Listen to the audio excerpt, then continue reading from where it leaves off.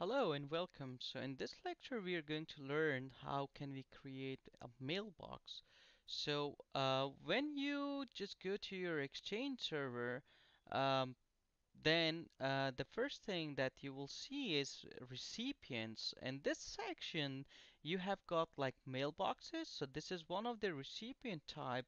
And in here, you already know what is a user mailbox. So when you click on this add button, you can simply click user mailbox or linked mailbox. So we do not have any other for us, so we cannot create a linked mailbox at this time.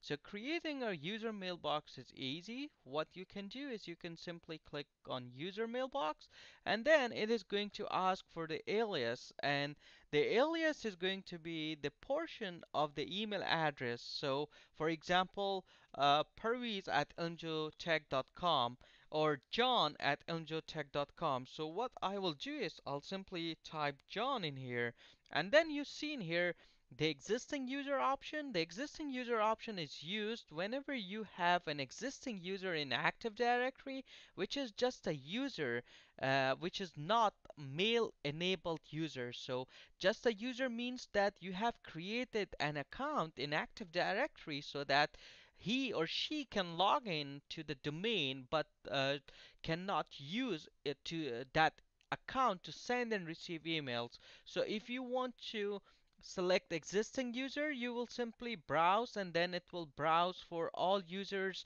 that is not mailed enabled. But here we will select new user. So new user first name is John, and then Green is the last name. Oh, sorry, this is initial. So I will select last name as Green, and then this is display name. So I'll just select John Green, IT department, for example. This is going to be the ID department. For example, desktop support. So now this is going to be this the display name so that everyone can see John Green belongs to IT department and he is desktop support. So which organizational unit you want to use in Active Directory to locate to save this user account, this user mailbox. So I'll just select Elmjotech. This is one of my organizational unit, and then ID department.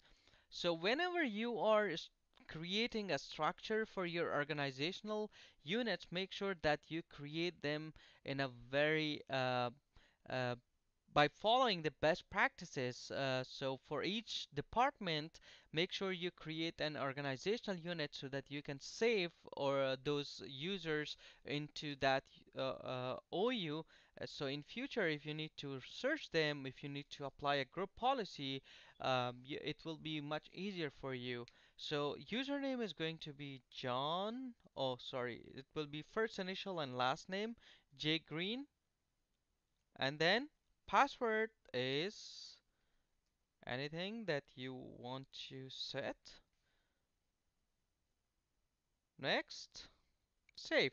So that's how you can create a user mailbox. Again, we cannot create a linked mailbox because we do not have any other for us. So what we will do is we will walk through all these options in here that we have for the recipient types. Once we are done creating them, setting them up, we will be working on them practically. We will be working on all these options practically. So one other user I want to create for you just in case, and that is going to be Jeff, and this is also new user. The first name is Jeff, the last name is Green. Jeff Green, organizational unit is going to be MJOTech, and then Jeff Green. I cannot use this because I used it for the other one, so I'll just make it gjeff, and then password. So this is going to be for Jeff Green. So we created an account for Jeff Green. So that's how you can create user mailboxes. So I hope you have learned something, and in the next lecture we will be working on groups. I'll see you next lecture. Thank you.